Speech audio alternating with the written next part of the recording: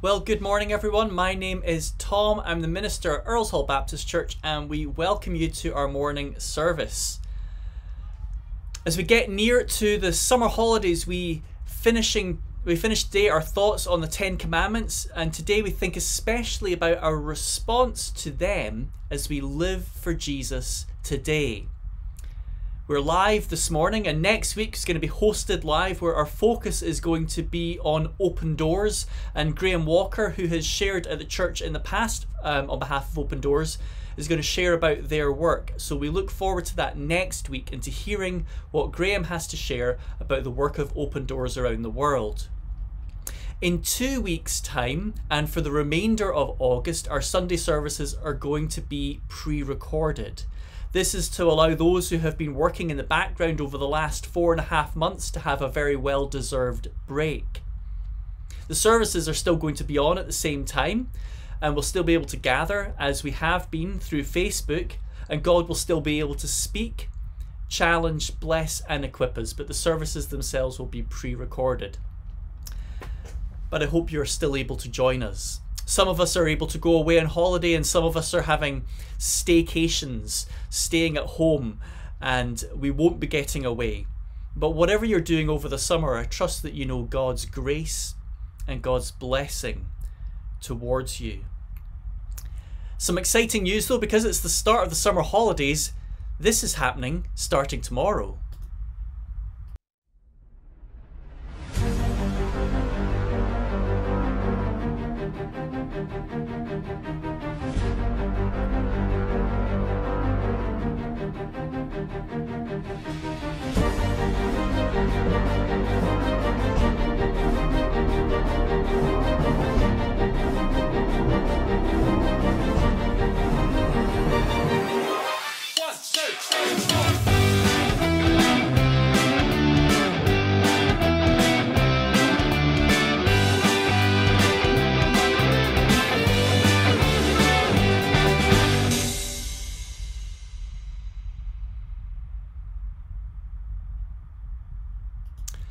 So that's All Sorts starting tomorrow. Please do tune into that.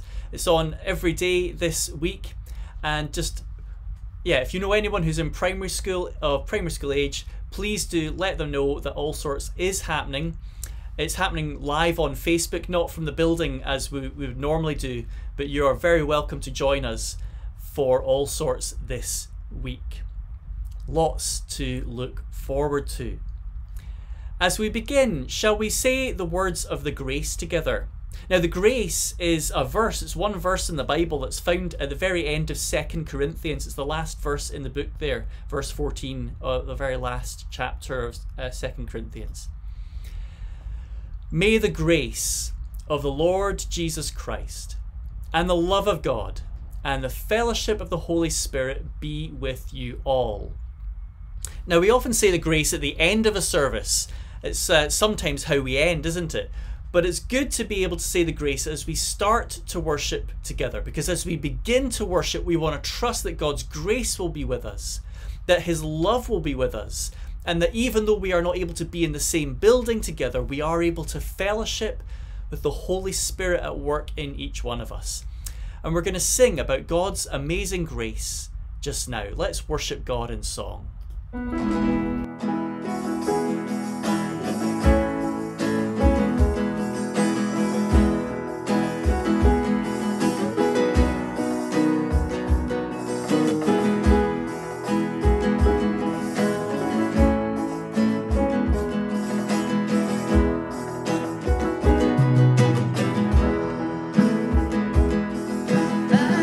Amazing grace, how sweet the sound.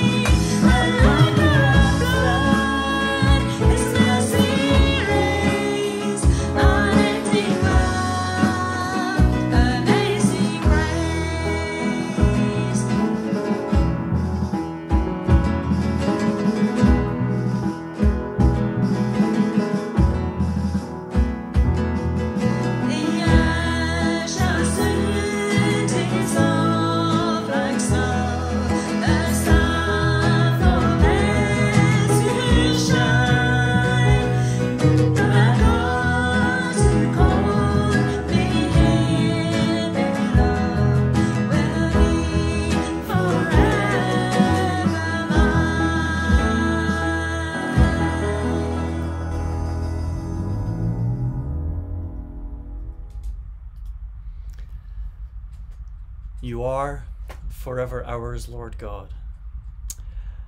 Good to be able to worship in song together, isn't it? And what powerful words. Amazing grace. My chains are gone.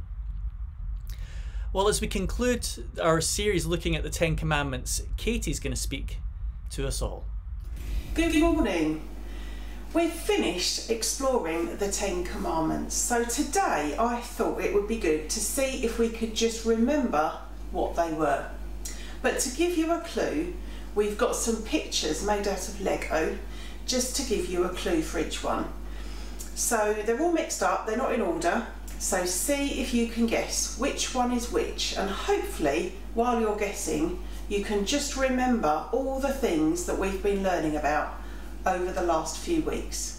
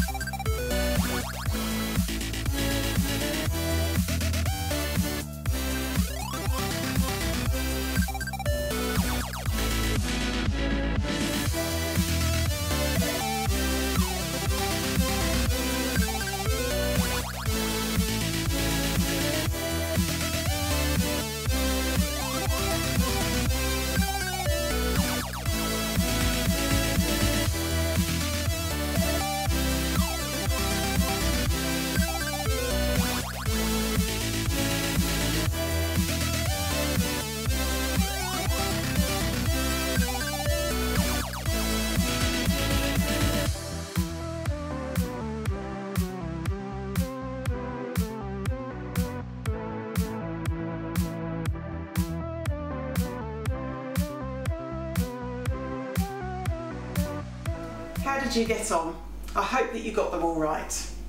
For me, over the last few weeks, I found it really helpful because it's helped me remember that the things that I'm thinking and feeling and my attitudes towards things and what's going on inside my heart is as important as how I act on the outside and the things that I actually do.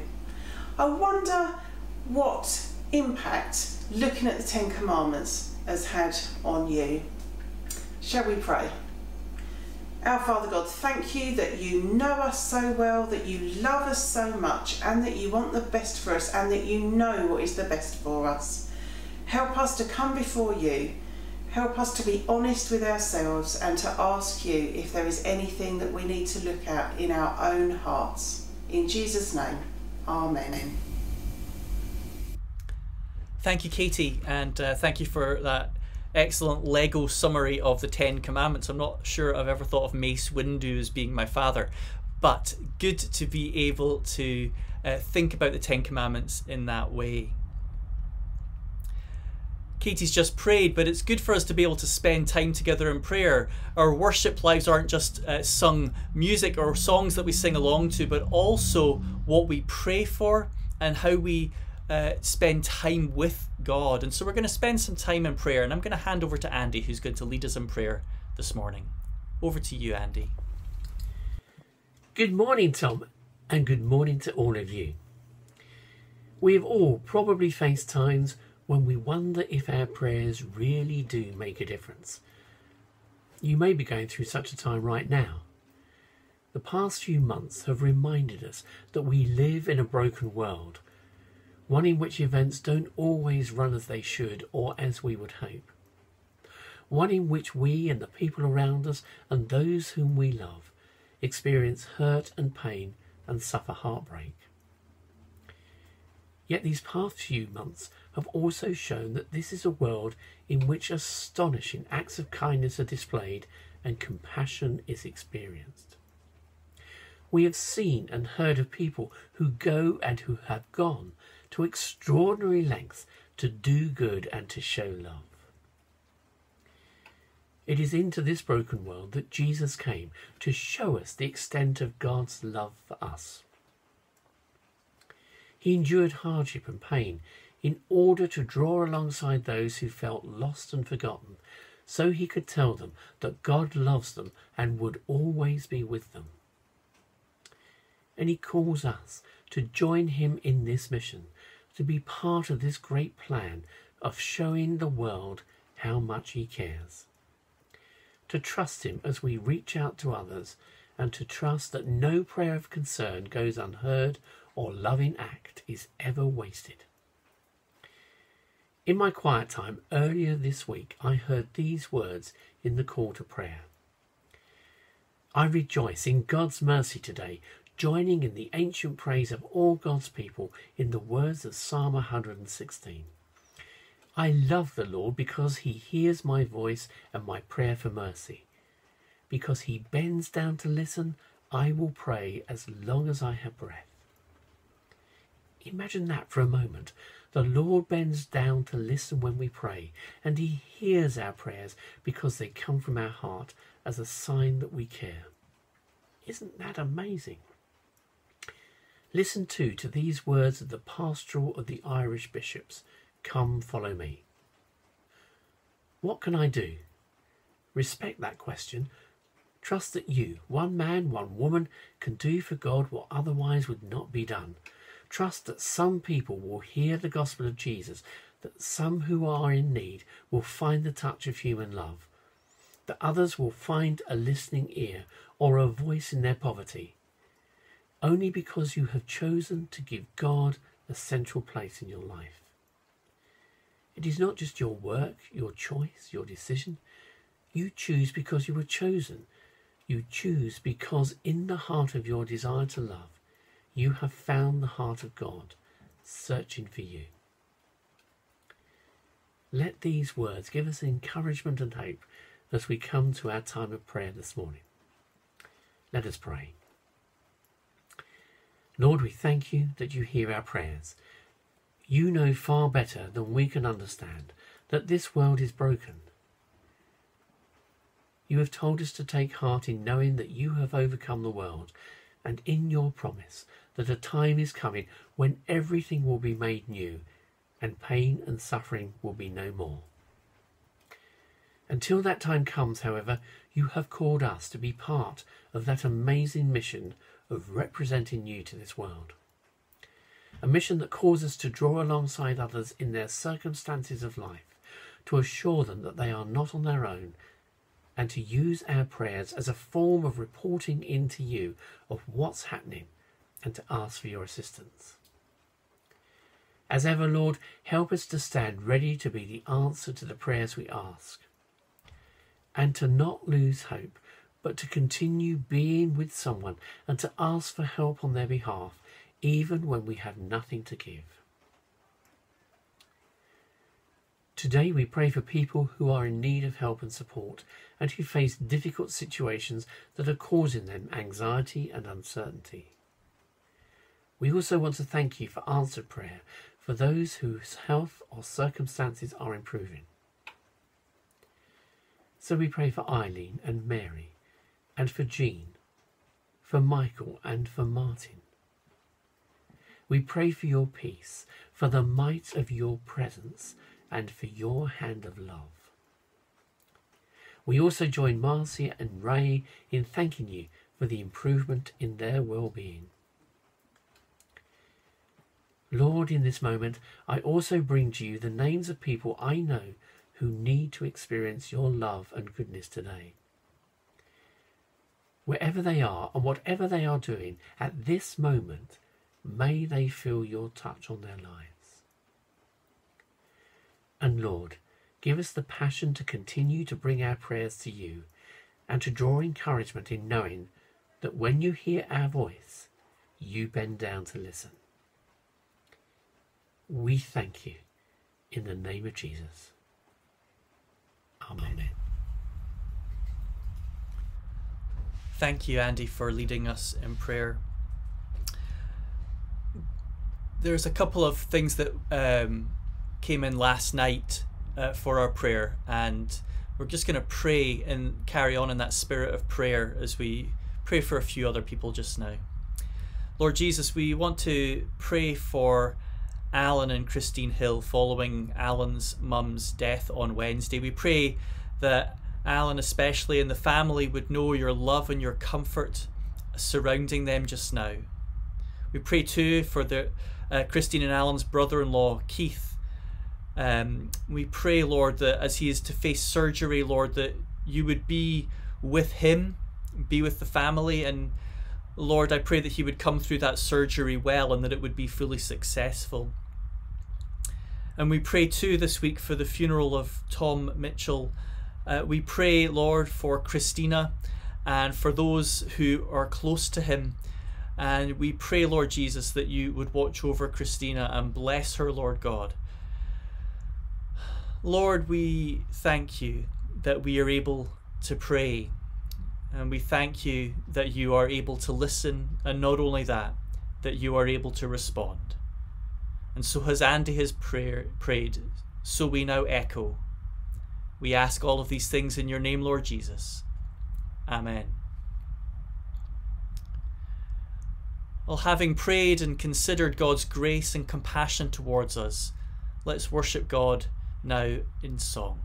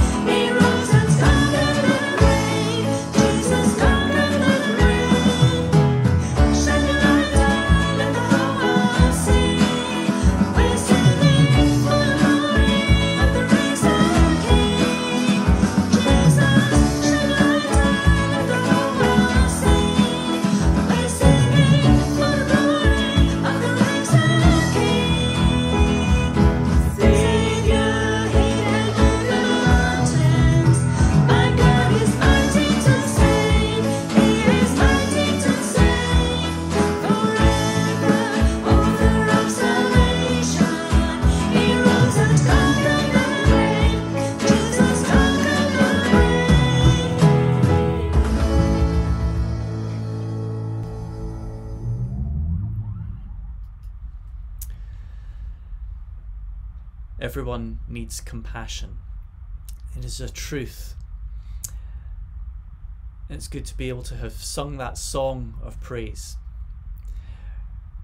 Our Bible reading this morning is from Deuteronomy chapter 5 verses 22 to 29, the passages that follow on immediately from the giving of the Ten Commandments.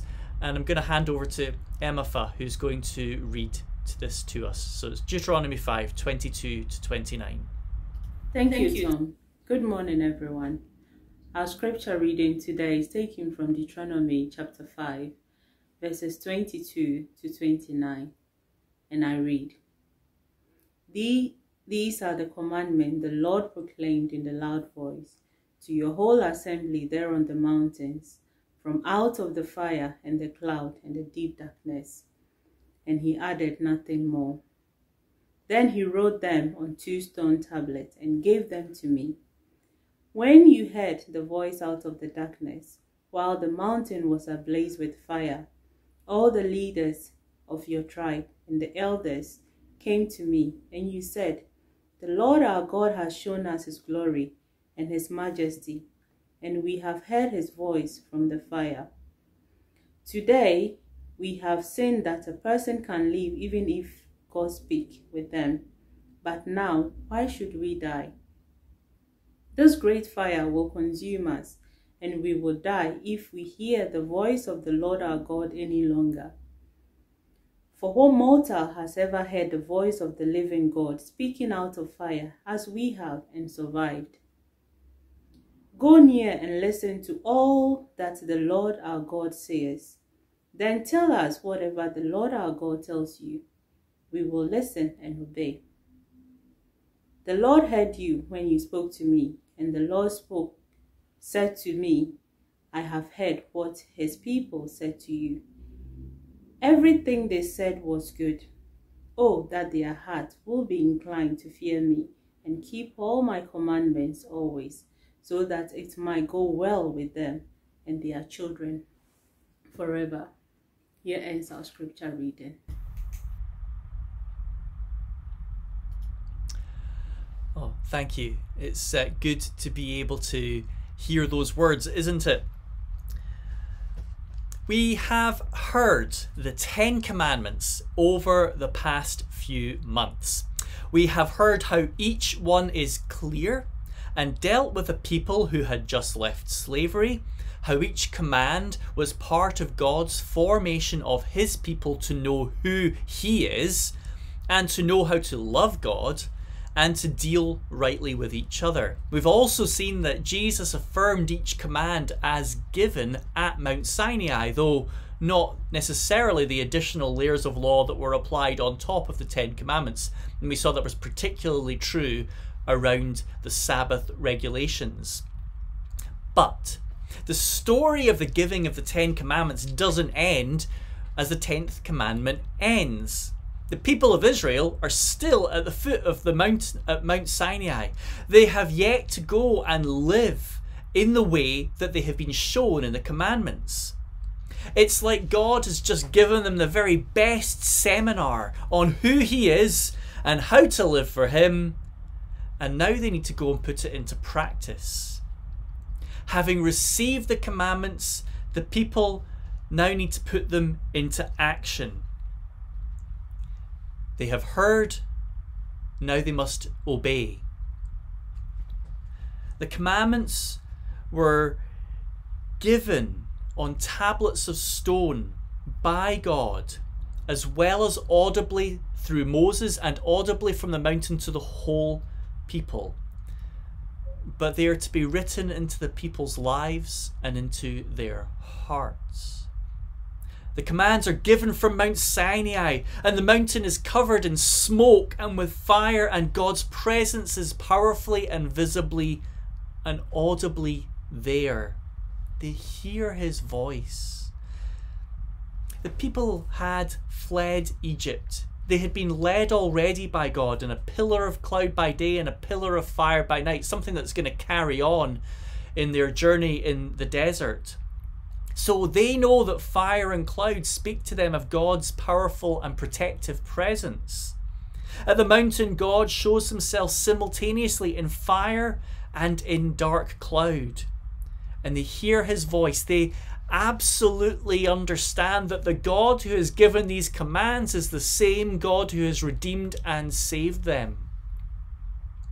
And having heard the 10 words, these 10 commands, that's given a focus to the people to put God first in every aspect of their life, how to live in moral consideration of all people, The people now get to live for this God in obedience to what he has shown them.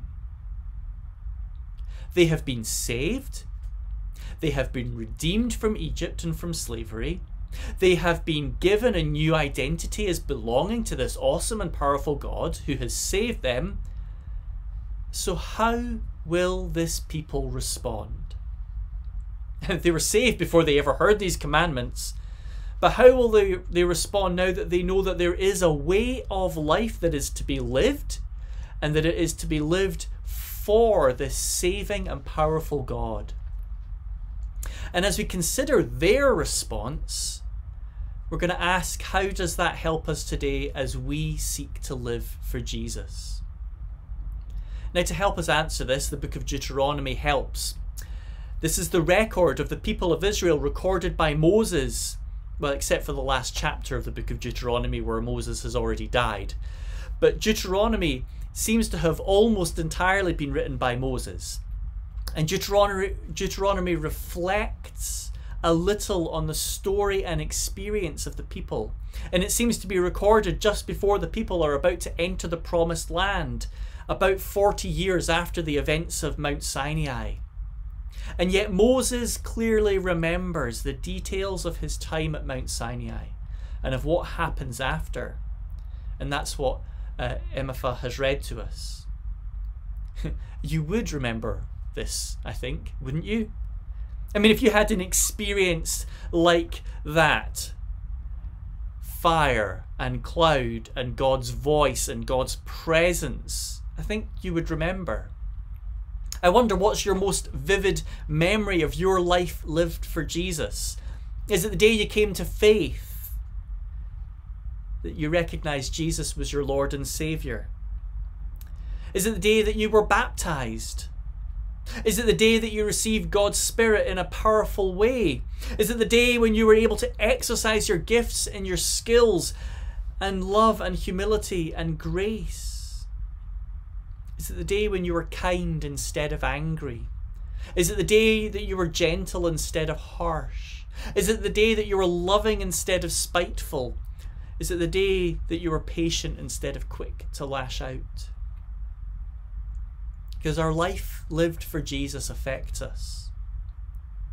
Well, for Moses, the experience of Mount Sinai was huge.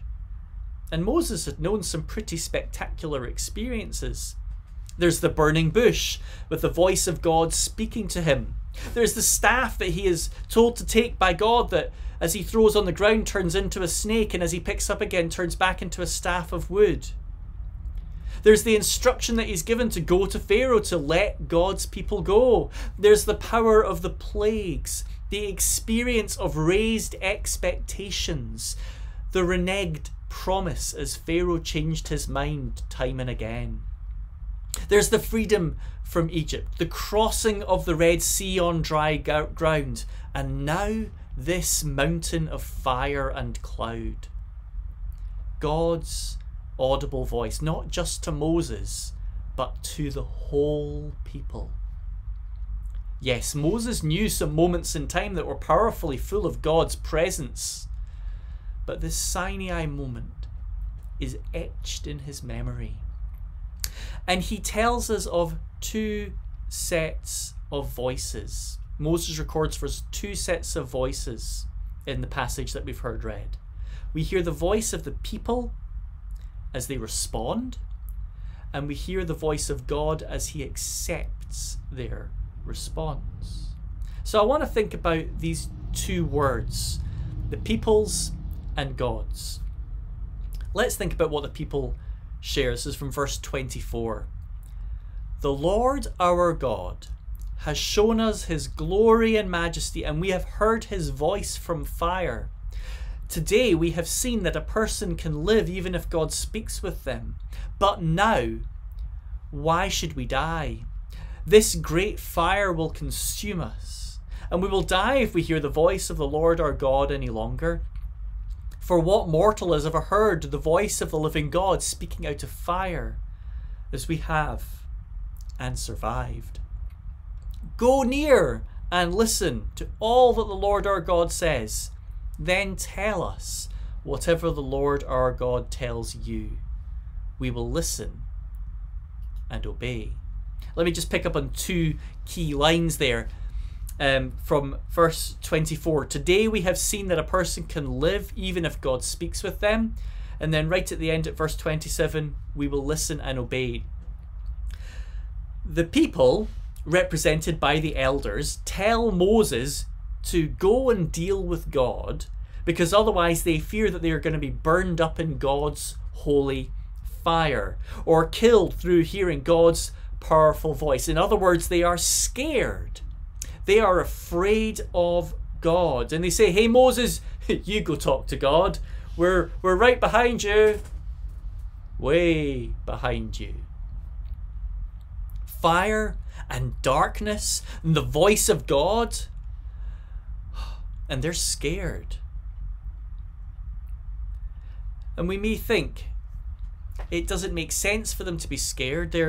But they're so scared that they just don't want to hear God speak anymore. They want to hear what God has to say, but they want God to speak to Moses first. And then Moses can pass on to them what God says. They don't want to hear God's voice anymore. They don't want to hear his voice. I wonder, have you ever prayed for God to speak to you, to speak clearly to you? Because here the people have got a fear of hearing God speak clearly. Francis Schaeffer, a 20th century theologian, says that God is there and he is not silent. And he's right. But sometimes we, as church, as people living for Jesus, struggle to hear God clearly. And when we're in those moments, we're desperate for God's clear voice. But here at the foot of Mount Sinai, the people have heard God's clear voice, and they're actually scared to hear more. It's like the 10 Commandments are enough. God, you speak to Moses. The people don't want to hear God's voice anymore. They fear his voice will lead them to destruction. But they are happy to have God speak to Moses, and they say, we will listen and obey. Yes, God is awesome, and God is fearfully powerful, but he is also the amazing God who has freed this people from slavery and has been showing them how to live for each other in the 10 Commandments and how to honour God. And so their fear is a sign of respect. So that's how the people have responded. So how does God respond to what they say? How is God going to receive that sense of fear and that they don't want to hear his voice in the same way again? God says this, I have heard what this people said to you.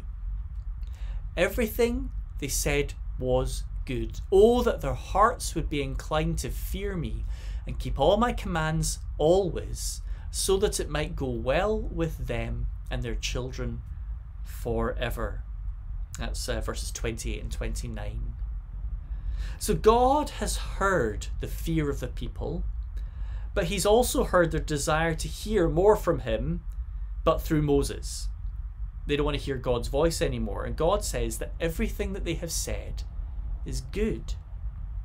God accepts that they are afraid, and he accepts that fear as a right response to their particular experience. There is the voice of God. There is a mountain that appears to be on fire with darkness swirling around it. And at the foot of Sinai, as the mountain is swirled with darkness and fire, God has truly got his people's attention. He knows that they know who he is. And God knows that he has told this people how to best live to honour him and to honour each other. And God hopes that they will be obedient. He hopes that the people's hearts will be inclined to go on in that fear, that respect, and to keep all his commands so that it might go well with them and their children forever. You see, keeping the commands is going to make the people put God first in their lives and then put each other ahead of themselves. God hopes that the people's hearts will be inclined to fear him and to keep all his commands, so that it might go well with them and their children forever. So, while we may find it odd that they are afraid to hear from God themselves, they are a people who are willing to hear from God through Moses. And so the people give us an example of a right and true attitude of God's people who have been redeemed and saved and have known a very powerful experience of God. They are in awe. Fear, in this sense, is a right respect for the awesome power of God, and in it there is a desire to obey the one who has saved. As people living today for Jesus, we don't often have that sense of fear, I think, and respect for God. Our experience has not been one of redeeming waters. Well, maybe we've been baptized, so we've passed through waters, but we haven't passed through sea on dry ground. Or fire and cloud guiding our path. Or the voice of God giving clear instruction for life and how to live in this way. For the people of Israel, God had proved himself powerfully. His holy presence has been shown in powerful physical ways. His holy and righteous presence, his voice show that despite his power, he's willing to draw near to his people. God's presence revealed in this way gives the people a real and a right sense of awe.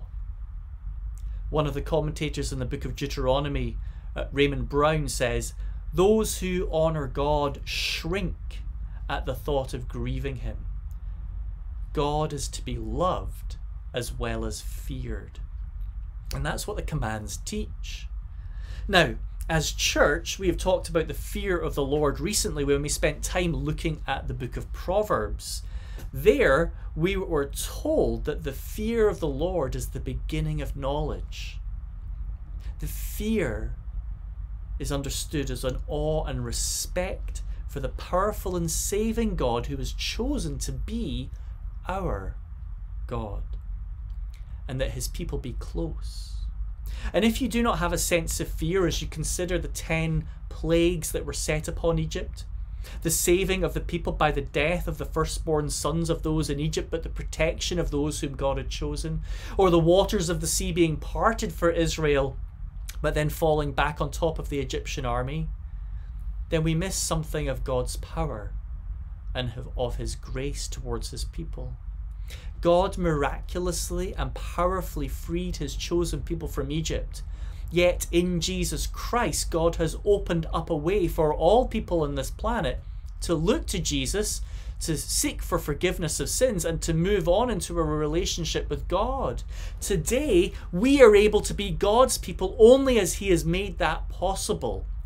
It is God who has worked his power for salvation of us in Jesus' birth, life, death, resurrection, and ascension. Neither you nor I did that. Whilst we were still sinners, Jesus died for us. And Jesus chooses to call us friends as we seek to live for him. But Jesus is still the God we serve.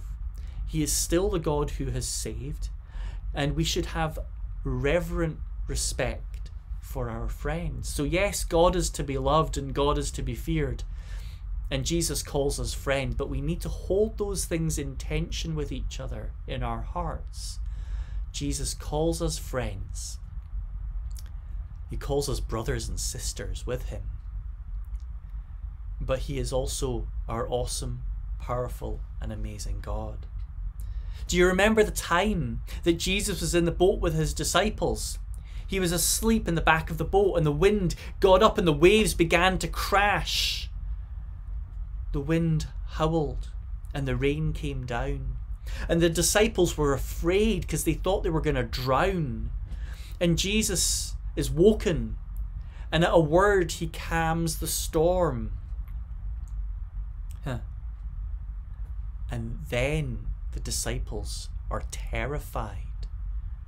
They're terrified. They're afraid because they realize that this man who is in the boat with them was God, because only God could stop a storm like that. The disciples loved Jesus and they called him friend, but they had that right sense of respect for Jesus in amongst that. Our Saviour is our friend, but our Saviour is our Lord. Our Saviour is our God. Our Saviour is our King. Our Saviour is the Word that was at the beginning of all things. Jesus is our friend, but he's an awesome and amazing friend. So having thought about the Ten Commandments and having heard Jesus' summation of the Ten Commandments, and we've looked at this a few times, Jesus' summation of the Ten Commandments in response to a question was this: love the Lord your God with all your heart, with all your soul and all your mind. This is the first and greatest commandment, and the second is like it: love your neighbour as yourself. Here we have Jesus' summation of the Ten Commandments. Putting God first is a priority. Putting others ahead of ourselves is a priority. We are to love God, and we're to love those around us in the world. We are to live with the hope of God's kingdom being at work, with his miraculous power, his saving grace, his healing, and his comforting available to those who will turn to him. And we are to be a people who continue to have a real and true respect for our God who has done all this for us. Yes, Jesus is my friend. Yes, Jesus loves me, but he has shown me how to live for him.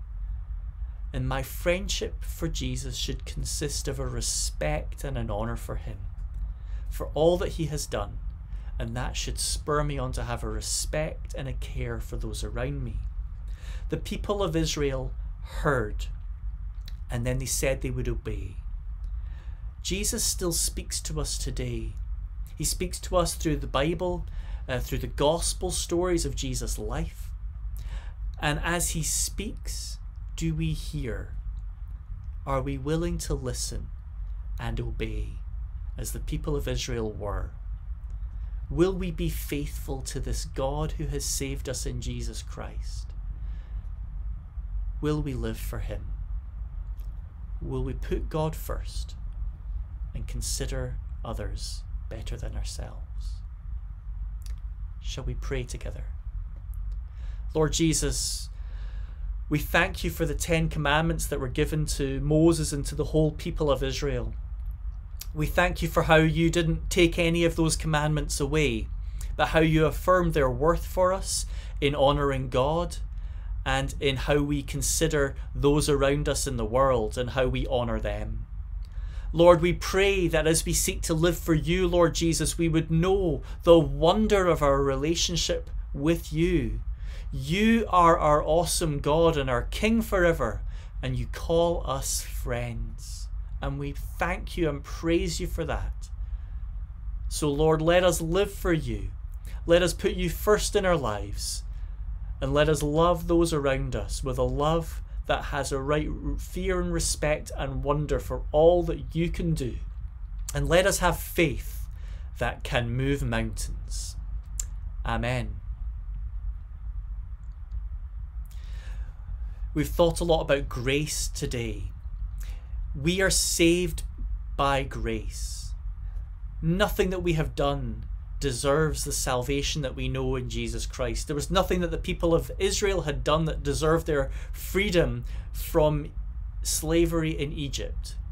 God worked his gracious act in the past, and he still works that gracious act of salvation in people's lives today. And so we're going to sing of God's grace. This is amazing grace.